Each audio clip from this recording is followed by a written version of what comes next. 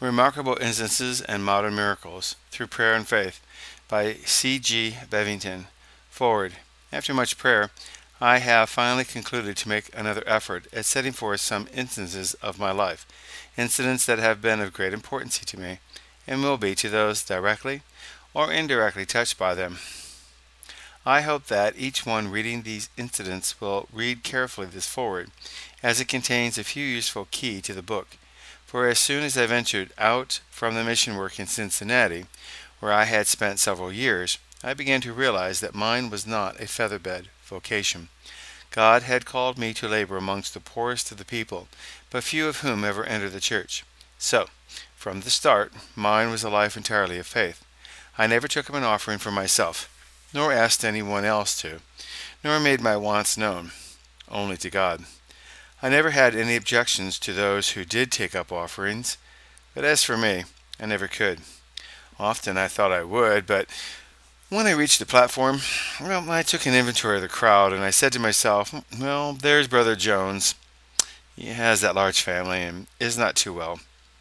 His little place is not paid for, so I couldn't expect him to give anything. And next is Brother Smith, and he lost a cow just last week, and of course he couldn't spare anything. And next is Sister Bell with those 4 children to care for, and she couldn't give anything. And Brother Brown has 7 mouths to feed and backs to clothe, and his horse got hurt last week, and he had to hire a horse, so of course he couldn't give anything.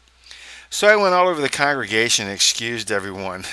Hence it was a work of trusting God, all of which has enabled me to ferret out many cases that otherwise would have been turned down, overlooked, or classed as impossible. So, as these instances occurred, I became impressed with their significance. I got a large book, and when I would come in for a little rest, I would write down the important incidents as a stimulus to my faith. Many a time, after coming in from a very hard pull, without money, and but little visible results, and feeling not the best, I dived into that book and invariably was greatly encouraged. Several times when I was getting pretty low in faith, the records in that book lifted the clouds and gave me great victory, knowing that when God had done once, he could do again. If conditions were met, I generally kept a pretty close watch on the conditions to see that they were up to the standard. Then, as several people got hold of these records, they insisted that I put them in a book form. That was so far from my idea and ability that I paid little attention to it. Others kept at me, but until I did manage to bring the matter before God. At first, I received great encouragement and mentioned it to my father, and until I had just to say yes. But I had no money to live on while writing the book, nor any typewriter, and the publishers wanted it typewritten. So I dropped the matter, but the Lord kept at me, and soon the way was opened up for me to get a typewriter through Reverend John Fleming. Well, one obstacle was removed, but still another, equally as large, confronted me: lack of money to write the book. It was not long until I was invited over from Ironton, Ohio, to Ashley, Kentucky, and I preached in the Ashland Heights Church Saturday and Sunday. I was invited to the home of dear Brother and Sister Simpson. On Monday, Sister Simpson said, "Brother Bevington, here we have a house full of children, and husband is away all day, and I have so much work to do that I am not caring for the children as I ought to. So we believe that God wants you in our house to live before these children." After I had prayed over the matter, it seemed quite clear that I should stay with them. Then I began writing. But when about half done, I got tired of such confinement and went out for a few meetings. In the meantime, Brother Fleming and John Fleming and his brother and wanted me to come out to his house, then in Willard, Kentucky, and finish my book. This I did, but before the book was entirely finished, I was called out in meetings. Thinking that I would have a rest sometime, which would enable me to finish it, I just went along that way, wanting for a more favorable opportunity, until I guess the Lord got tired of my waiting, and the book was burned up, with all else that I had, while I was living at Rush, Kentucky. The object in writing this forward is to give a reason for the absence of names and dates. I drew my manuscript from the book of records, which was burned. I had given up all idea of rewriting. But through the past winter and this spring, several told me that I ought to rewrite the story of my life. Others have written me, some who knew nothing of the former book, and of the late dear Brother Haynes of Kingswood, Kentucky, had importuned me to write. So I related to him all that I had said here relative to my first book, and told him that I had no record of names, dates, or places. He said, "They are of little importance in such a work as this." So, after praying it over, I concluded to rewrite the instances. Read as impartially as you can, for all that follows is true. I hope that these incidents will be as great a blessing to you and others as they have been to me. If they are, pass the book on, keep it traveling, and hence spreading the deeper truths of the hidden nuggets contained in God's great gold mine, the Bible. Read, pray, lay hold, take in and give out, eat and get fat. G. C. Bevington. Introduction. It gives us very great pleasure to commend to the reading public this little volume, which was conceived in prayer and brought forth from one of the most consecrated lives we have ever known. We have known Brother Bevington for 15 years and have always found him the same true, loyal, prayerful, and holy and devout Christian, with a burden for a lost and dying world. Since the days of George Mueller, we doubt if there has been a man who has prayed more, had more direct answers to prayer, and witnessed more remarkable cases of divine healing than has the author of this book. We bespeak of it a very wide circulation, and heartily commend it to all the lovers of deep spiritual things. John and Bona Fleming. Number 1. A sketch of my beginnings. Now, to my starting point. You see, my name is Bevington, and that was my father's and mother's name. I suppose that is why I have carried that long name more than 74 years. My father was a Methodist preacher, and they said he was a rattler too. I have been told that he made men's hairs stand straight on their heads. He was especially led to preach on hell. He preached to the Indians in Wyandotte County, Ohio, and the adjoining counties, and built log churches and schoolhouses. This was all before I made an appearance in the arena. When I came on the scene, he was filling the place of a backslider, carrying on blacksmithing, wagon making, and carpenting at Little Sandusky, Ohio. He had backslidden over a barrel of soap. So you see that Satan can use most anything to get a preacher to backslide. But mother held on to her God and had prayer with us children, all of while had much to do in afterlife, in our finding God and keeping him. The most beautiful features of her life were never seen until she was gone. Then they seemed to stand out on every corner or crossroads as signboards pointing to the right direction. Now, you may wonder how father came to backslide over a barrel of soap. Well, it was over it and not in it. Now, he got into it, especially head first. There might be some logical conclusion as to how he backslid. Further, father, as I stated, built churches and schoolhouses where the people were too poor to do so, and took pledges from them as payment on the church, such as meat, corn, wheat, potatoes, etc. And one man promised him a barrel of soap. Of course, father expected the soap, but the man never delivered it. Father, soon after that, settled in Little Sandusky, 7 miles from Upper Sandusky in Wyandotte County, Ohio, and so did this member who had promised him the soap.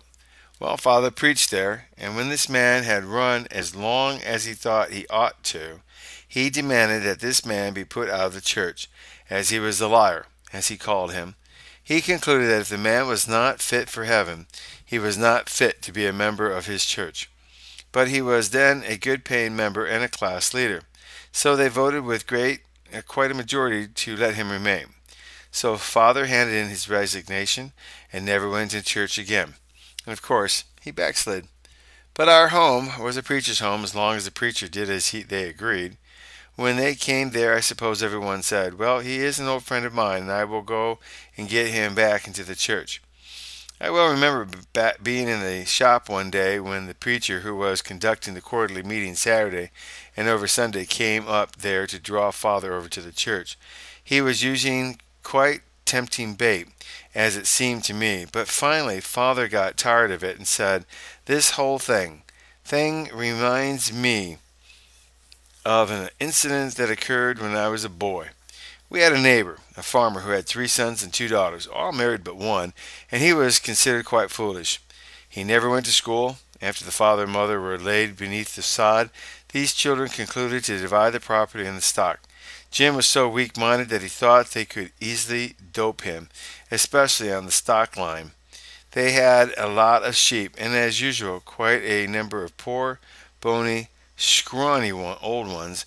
Then they said, now Jim has that pet sheep of his that he has raised, and of course would not part with it. So let us take all the poor sheep and put them in a pen, and put his pet with them, and then put the others in pens, and tell Jim to go ahead and take his choice. They supposed, of course, that he would take the pen his pet sheep was in. So Jim went out and looked at them all, and the last pen was the one where his pet was. As he looked over the fence and saw his dear pet in there, he said, Mickey, we have been together for 3 years, eating out of the same dish, drinking out of the same pond, and sleeping in the same bed. We have had many good times together, but Mickey, you have gotten in such bad company that we have to part. So Jim selected a pen of the choicest sheep. Father said, this is the condition here. Bad company, and we can't fellowship. We part as Jim and Mickey did. How Father would laugh as he told us that, and they never got him back in that church, nor in any other, though I hope that he got back to the Lord. So you see, Satan has pretty reasonable excuses, viewed from a backslider's angle.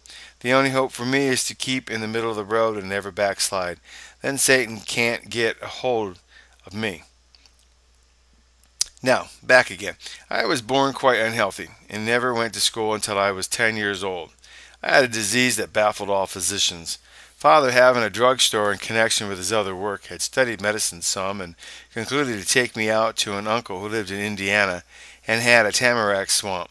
The chewing of the tamarack gum would cure me.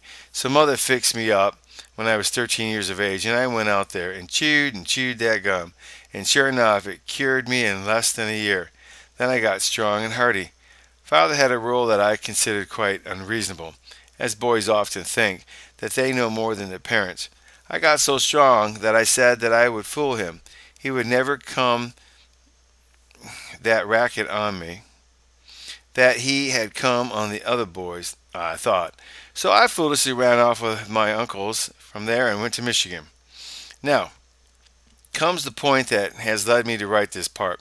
As Mother's life and her family prayers had made an indelible impression on me, and I could not get away from it. On Sunday morning Christmas, 59 years ago, I started down the pike at 11:30 p.m. to walk to Kendonville, Indiana, a distance of some 15 to 20 miles. The snow was nearly knee-deep, and I had a pair of overalls and one shirt, wrapped up in an old-fashioned colored handkerchief which constituted my wardrobe and suitcase. I had washed sheep the spring before for a neighbor and received $1.25 for it, and had kept that even over the 4th of July and all winter and fall. Yep, I arrived at Kendonville about daylight and found a train was going to Elkhart shortly. I purchased a ticket for Elkhart and arrived there about 8 a.m. Hungry as a bear, I slipped into an alley to see how much money I had and found that I had 45 cents. I had to go a little slow as I had then 16 miles to go to Edwardsburg and then 12 miles to Gallipolis. But I must have something to eat. I went to the grocery and got some bologna and cheese. I will never forget what a picture I presented, with a hunk of cheese in one hand and a piece of bologna in the other, and my suitcase under my arm. There I was, stalking down the principal street of Elkhart, the largest town I had ever been in, and oh, the sights in the windows and the busy folks running here and there were all so new to me that I would find myself standing, gaping after sights, chewing my cheese and bologna, holding fast to them as a laughable sight to the passerby. Finally, I was accosted by, "Well, hello, bud." That was the name somebody called out at my uncle's. My name, Guy, was hard to remember, so Bud was the name that I mostly went by. And now I was terribly frightened to hear that name. I never stopped to see who called it, but struck out up the street on a run, supposing that someone had gotten on my track and followed me that far to take me back. I ran like a trooper, But the man hollered and said, "I won't hurt you," and came after me. And with the help of some others, he got me headed off and rounded up with the cheese and bologna and suitcase, and finally got me to go back with him. After convincing me that he never saw nor heard of me before, he saw that I was cold and no doubt hungry, and wanted to take me into his home, as he saw that I was a stranger to the sights of Elkhart. I went through a hall, a way back, and into the kitchen where the good wife was eating breakfast. He said, "Oh, Mama, here is our boy. I just found him." She came over and took my cap, brushed my hair, and even kissed me. Well, that kiss, as I had not had one since I left home a year before, broke me all up. But I was so bashful and shy that I could not show any appreciation for her motherly affection. I could not stand it to be in that strange house, though she had relieved me of my cheese and bologna and red suitcase, and both had tried to relieve me of the embarrassment under which I saw I was suffering. She had me eat a good breakfast, and then I spied the wood box as being about empty, and I asked permission to fill it, anxious to get out from under the terrible strain. So he showed me the wood house. I saw and split the wood until they came out and asked me to come in for lunch about 9 a.m., but I never could go into that nice fine kitchen and sit down to their nice table, as I was a perfect stranger. So I began to beg off, to press excuses as people did of old. Pretty soon the man hollered, "Oh, Mary." I wondered who Mary was, and soon I saw, bounding and laughing and smiling, a rosy-cheeked, plump girl about my size and age, and she just took hold of me and hugged me and kissed me and said, "You will come in, for we all love you." So she soon got me started, but I was wondering what in the world had made them love me, as no one but Mother had ever used that expression, and I knew that she was my mother. She wasn't actually, but I stumbled in and tucked in, being finally persuaded by Mary, who said, "Now I am your sister, and you are my brother. Now come in and sit down right here by me, and Mama will give us some fine buckwheat cakes and maple syrup." Well, the cakes and Mary were quite inviting, but oh, if I had only had the cakes and syrup out in the woodhouse. But no, here I was, and what could I do? Some fine linen was on the table, and silverware, forks, and knives, something we had never seen or heard of. Somehow I managed to eat some, as Mary cut it up for me, and was so nice, but I was suffering untold agony, as boys these days are further advanced at 8 years than I was at 15. As soon as I could, I got up, but not till I had blundered out what Mother had taught me. "Excuse me." I went out to the wood house and brought up some wood until I had piled it away up in the box. Then I saw that water bucket was empty, and I filled it, and that in the tea kettle. Now all this Mother had drilled into me, and I have always found it to be so helpful, as in a few years that I had been out in the work, I had gotten into homes and to hold meetings that others just could not get into, just because I could chop up some wood and carry water and help some. They let me in for the work I would do, and that gave me a chance to preach the gospel to them, and they had never heard, as they had been brought up in the meeting house crumbs and had never had a square meal given to them. It pays to be prepared for almost anything to win the people. Well, back to this home again, as I want you to see what a praying mother can do. Though my mother did not know at the time but what I was at my uncle's, as any boy should have been. Her prayers were not confined to Noble County, Indiana, but to me, and that meant wherever I was. Glory to God, I am sure that I leaped the bounds of that home with my uncle and followed me closely every step I took, as you will see, and be convinced that God hears my mother's prayers. Amen and amen. Oh, how I praise God for a praying mother. I kept on sawing wood all day and had many thoughts. I had not been told them who I was, nor where I had come from. They had tried every conceivable scheme to find out, but I just would not tell them, as I was afraid it was a scheme to get me back to my uncle's. When evening came, I was pretty homesick and was intending to crawl in back of the large cook stove and curl up for a nap. But soon in bounded Mary from school, and the first thing she cried, "Oh, where is my brother, my twin brother? Where is he?" She soon grabbed me by the shoes and pulled me out of there and out into the yard to play ball. When supper was called, I mustered up courage to go in without so much persuasion, but as soon as supper was over, I was in behind the stove again. As soon as the dishes were washed, here came Mary taking me by the feet and getting me out again, and the first thing I knew I was in the parlor singing with some of her good old Sunday school songs that Mother had taught me, and soon I was crying. Mary soon discovered that and changed tactics on me and got me interested in a picture book. Then, after the next thing, I realized she was pumped me entirely dry. She got my first name, my last name, and where I'd come from and where my people lived. That man, then, though not a Christian, wanted me to go back to my uncle, but I refused. First, because I was afraid to go back. Secondly, because I had no money to go back. He said, "Maybe you do not have money enough to take you there. I will give you money enough, and you never need pay it back." But I persistently refused, though I wanted to go home, but I was too proud to do so. He then said that he would give me a ticket to Upper Sandusky, within 7 miles of my home, but I said no. Well, I stayed all night. In the morning, I saw that the wood box and the water bucket were full. The man came in and said, "Mama, we need just such a boy. Let us try to get him to stay with us." So they made me many propositions. He said, "All you will need to do is to sweep out my room and clean a few glasses each morning and build the fire and look after the wood and water and go to school and share equally with Mary." He said, "We lost our only boy just a year ago, a twin to Mary. Mary says that you are to take his place, as you are much like him. We have all fallen in love with you, and as Mary is the only child, when Mama and I are gone, all our property will be yours and Mary's. We have a farm in the country and just came into town to give our children a better education. When Mary graduates, we expect to return to the farm. But whatever we do, you share equally with Mary."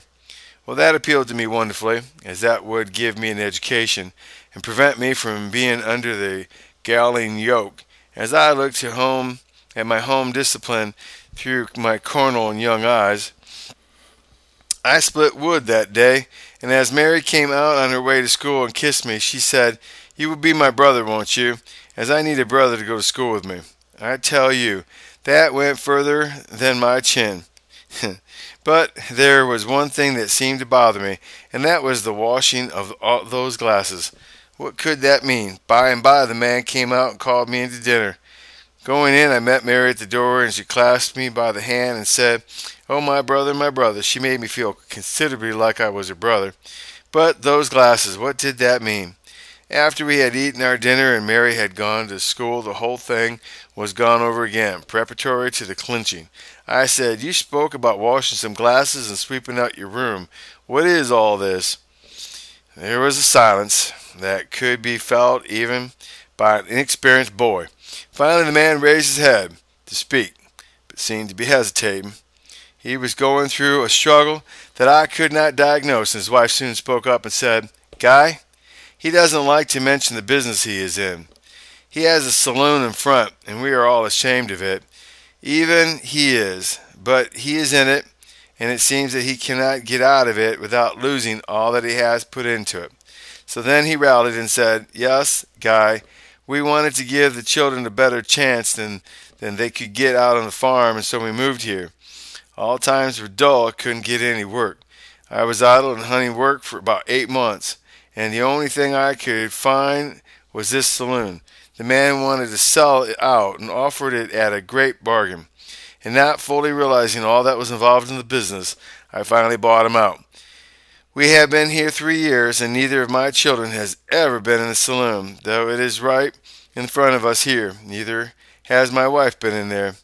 Well, now comes what is involved in a mother that knows and does what is right. When I left home to go to my uncle, she called me to her, and took me between her limbs, raised my chin as I was on my knees, and said, "Now, Guy, you are going away from home, away from your mother's personal care. I want you to promise your mother this one thing. Will you promise it?" "What is it, Mother?" Tears were falling between the near departure from my mother. "Well, Guy, do you believe your mother would ask you to do a thing that you could not do or that would hurt you?" This was a stunner. I said no, but what is it? A child's curiosity. Finally I said, yes, I will do what you ask. And then she said, I want you to promise never to go into a saloon. Ha! Oh, well, I said, that is nothing. I'm glad it is nothing harder than that. I placed my little stress on her request at that time, for I had never been in a saloon and supposed, of course, that I never would be, so I thought that I was let off remarkably easy. But as time went on, I soon saw that Mother had a broader vision than I had. Now I told these people what Mother had made me promise. He jumped, threw his arms around me, and said, God bless that mother of yours. You gave me her name, and I will write to her and tell her that I have a boy, and will tell her of the proposition I made you, and how you refused as a result of her covenant with you. I will adopt you if your parents will give their consent, and you never need go into that saloon, as we will soon be out anyway. You stay here and do the other chores and go to school with Mary, and be my boy until we hear from your mother and father. But don't you know, I was afraid of that saloon, as I saw then that there must be some danger in it, or Mother would never have singled that out for me at that time. However, I persisted then in going up to Michigan. Now I'm coming to the lesson. The man said, if you are determined to go, as it is so cold, a friend of mine that is going to Edwardsburg will take you in the morning in his bobsled. After breakfast, the precious Mary kissed me goodbye as tears rolled down her cheeks. I never saw her after that. I got into the sleigh all covered up, and I had no overcoat or overshoes, but an overcoat was handed to me and a pair of rubbers and some underclothing wrapped up that I did not know was for me. It was a basket of provisions also. When you get to E, go in and eat at the hotel, they said. We arrived all okay, and I went into a room that proved to be the office of the hotel. The man who brought me asked the privilege of my sitting in behind the stove to eat my dinner. So I slipped in out of the sight and took the lid off the basket, and there I saw a $5 bill. I said, they got that in there by mistake. Then the gent came out from his dinner. I said, they got this bill in here by mistake, so you please take it back. But he said, nope, that is from Mary. I saw her put it in. That is what she intended to put into a pair of furs this week. But she said that she would and could go without the furs, so this is yours. I just broke down there and cried behind the stoves. He, seeing me crying, said, would you like to go back? If so, I will take you back and charge you nothing. I learned that he was running a hack, but my fare was paid by the saloon keeper. But I said, no, I will go on too. Now comes the main thing of my whole life, which prompted me to relate all this, as this book is to be on the results of prayer. I started on a 12-mile walk and had more to carry. The longing to be with my mother, the meditation on the kindness and the remarkable propositions made by that kind home, the lovable Mary, as a prospective sister, as I had a sister at home when we were 2 years younger. All of these combined to get me in a mixed-up state and had woven a web around my heart that seemed to about engulf me. I lifted up my head, and I saw a large tree just several rods off from the street, and I wound up there, and under the tree I thought I would say, now I lay me. I thought that this would lift me out of my despondency, which seemed to settle down on me like a dark, heavy cloud. I started in on, now I lay, as that was the only prayer I had ever undertaken to say. But I, being not quite 14 years old, supposed that was all that was necessary. But I was under the tree nearly 2 hours. I believe I offered the best prayer there that I had ever offered, for I just got to really praying and got lost in prayer. I don't know what all I prayed, but I will remember that as I progressed in this prayer that the clouds began to break, and as it seemed, there I was being lifted up on a plane to which I had been an entire stranger. But I remember saying, oh God, just lead me to a religious home where they pray as Mom did, and where they read the Bible and they prayed as Mother did. I got very happy and rose up from under that tree, most wonderfully blessed. I believe that I was then regenerated, but not knowing what regeneration is and being so young, I was kept.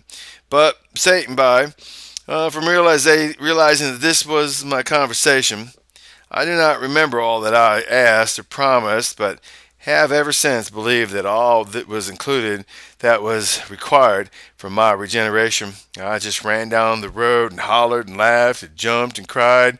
I had never experienced such inward rapture. I ran for hours under that mighty something that made me feel as I never had felt. Not supposing it to be regeneration, of course, I never testified to it, as it was such a marked experience in my life that it stuck to me for years, and in fact, I never did get entirely away from under its influence. I look back to that tree with great reverence. I had said under that tree, Lord, if you will take me to a religious home, I will serve you the best I know how. Supposing I had to be older to get salvation. I ought to have known better than that, as I am sure that Mother never left that impression. But Satan is always well on his job, and he knows just where to get in his diabolical work. He cheated me out of what God had just given me. Well, I was at my uncle's. A niece of his spent several months there. She was from Michigan, and was a friend of my uncle's old schoolmate, whom he had not seen or heard of for years. They talked much about Mr. M, who was a wealthy farmer in Michigan. I was aiming to reach him and tell him of my uncle. I got to S about 5 p.m. and inquired the way to Mr. N's and was directed. It was about 4 miles off. I went and traveled until I was sure I had walked about 4 miles and yet had not seen no sign as I was told would appear.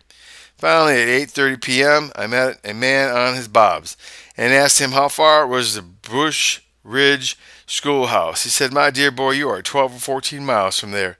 No, I said.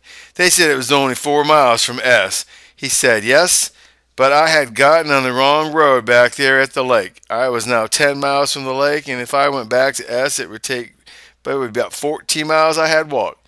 He asked me to go with him and stay all night, as he lived only 5 miles from where I wanted to go. But I had some of that old fear in me that some trap was being set to take me back to my uncle's. Guilty. That bell, as Brother Culp calls it, is my inner being conscious, which kept ringing. Well, the man said that it was only about 7 miles across. As the moon shone brightly on the snow, he put me on the fence and got his bearings, and sighted me through some trees that stood up so could make a straight line to the place. That dear old man worked with me for over an hour trying to get me to understand the trick of keeping the line by following certain trees.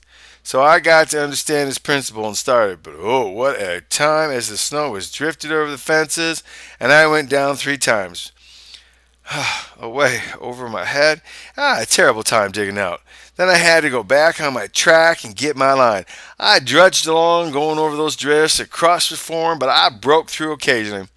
Finally, I got out just where I was headed for. There was a mansion right in sight, and it was larger, I guess, than any building I'd ever seen in the country. It was all lit up, 3 stories. I wondered what could be going on at that time in the morning, but I ventured up and saw no signs of anything to indicate that my bashfulness should cause me any fear. Planking my suitcase down at the gate, I cautiously ventured up to the porch. I heard unusual noises for that time of the night, and I stood there hungry as a bear, but trembling from head to foot. Oh, how I dared to knock at that door, but I must not stand there, for someone might come out, and I might be branded as a sneak. Stepping up to knock, I broke down and slipped off the porch and started back to see. But I said, well, having gone to all this trouble, I had better return. Maybe someone was sick. With that argument much in my favor, I slipped upon the porch, and for fear that I would back out, I plunked right to the door and rapped. Someone said, come in. So I opened the door, and I saw a great big fat man, who looked so good and fatherly that I was quite felt at home. He said, good morning, bub, and that big bell was ringing again. He said, take that chair, bub. So I was confounded with a great big stove, and it was so nice and hot I called up to it and said, I am from Uncle Dave Voorhees in Indiana. Well, he brightened up and was so pleased to hear from his old school chum. His wife came in and she said, Mama, bring this boy something to eat. I was as hungry as a bear, being too stingy to break the $5 bill that Mary had slipped into the basket that morning before. I had said nothing, but sat there trembled, saying to myself, if those folks don't come down, I'll eat something. But I had a terrible fear of that noise which I could hear through all the parts of the house. Finally, Mrs. N had a nice steaming meal, and oh so tempting, all hot mashed potatoes, rich mince pie, and such tempting cake. This was all put on a little stand with a neat white cloth, and oh, the food was so inviting, so appealing to my stomach. I was watching it as well as the doors. The man said, Bub, and there it was again, Bub, come now and set up and have something to eat. I buckled up courage and was just going to eat when there swung open a large door, and out they marched, a lady and a gentleman. Oh, such fine clothes. The lady's dress had a long silken train, and the man had such a long coattails, and everyone had flowers. I had my head pretty nearly between my knees and was as close to that stove as I dared to get, and they all stared at me when they passed through until I felt like a whipped dog, trembling fearfully when they all got out, and I said, well, I must be going. Going, said Uncle M. Where are you going? I answered to C's. He told me to sit down and eat something and then go to bed. He said that I looked tired and needed to get a good night's rest, and that if I had to go to sea, the boys would take me in the morning. Well, whom do you know at C's? He asked. I answered, no one. Well then, he said, you sit up here. But don't you know that I was so completely scared out of the wonderful beauty and display and style and fixings that I could not stay and walked out and started down to sea. 4 miles, and oh, so hungry and tired. By and by, about 4 a.m., I arrived at sea. There I was, but the girl who had been at my uncle's lived 9 miles from there, so I started for the place. God was on my track, and though I had made what seemed terrible blunders, yet I believe all was in accordance with his will and order, that he might answer the prayer that I made under the tree the day before. While I was trudging down the sidewalk all covered with snow, I soon heard some sleigh bells. I stopped and listened. What could that mean at that time of day? Soon the sled overtook me, and the man said, good morning, Bub. There was that name again. He asked where I was going. Going to D. What are you going there for? To get work, I answered. Well, you are a pretty smart boy to go out hunting work this time of the year and morning. You come here and get in my bob and go home with me, and then if you want to go to D, I will help you. Somehow I felt my fear and timidity leaving under the soft, mellow voice and the entreaties of this man. He drove up to the walk, and I jumped in with my suitcase. We only had a mile to drive. The man took me up to the well-lighted and warm kitchen, and there a sweet-faced woman was sitting, waiting for her husband, who had been in South Bend, Indiana, with a load of black walnuts for the Singer Sewing Machine Company. And that was why he was getting home at that hour of the morning. He said, well, Em, here's our boy. She jumped up and took hold of my hands and rubbed them and kissed me. She got some hot tea water and rubbed me, washed me, and then sat me down on the well-filled table. She hauled out one dish after another from that warm oven and sat them on the table steaming. Oh, I will never forget her motherly actions towards me that morning, that fine table so temptingly spread, and how I did wade into those fine delicacies. It seemed that I had lost all my bashfulness, but I must not fail to tell you of the blessing that man asked as we sat down to that table. He thanked God for sparing his life, allowing no accidents on the trip, for getting so much money for his load, and last but not least for picking a little boy. And oh, he just talked to Jesus there until he had me crying. He said amen, and his wife took up her clean napkin and wiped the tears all away and kissed me again and said, there now, have some of this nice fried chicken and some of those warm mashed potatoes and some of this gravy. And soon she had me so hypnotized I just ate and ate. After breakfast, he took down the well-worn Bible and read the 14th chapter of John. I was so wonderfully impressed that I investigated as to where it was, and that chapter had been a great blessing to me, and I have preached holiness as a second work of grace from that notable chapter, until many have been brought into the sanctifying grace through it. So as you say, Herein is the answer to my prayer that I offered under that tree. As God had brought me into a religious home, and the home of a staunch Methodist at that, the same as I had been brought up in, soon I gave God my heart in such a way that I knew I had my salvation. End of chapter 1.